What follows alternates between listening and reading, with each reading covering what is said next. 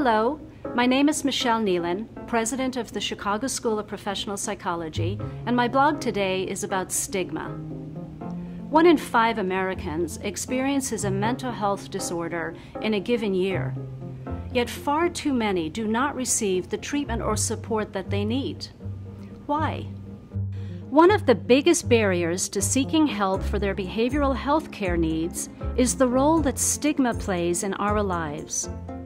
The idea of mental illness pushes some people into denial, causes others shame, and raises concerns about what other people will think.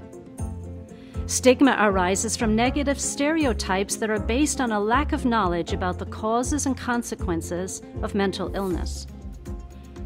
Stigma can result in social exclusion, job insecurity, and feelings of low self-worth, often exacerbating the symptoms the patient is already experiencing. Education is the single most effective weapon that we have against stigma.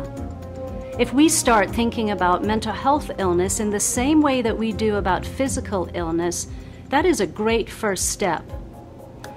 In addition to better informing ourselves, let's make sure that we are also helping other people understand what is mental illness. Together, we can eliminate stigma.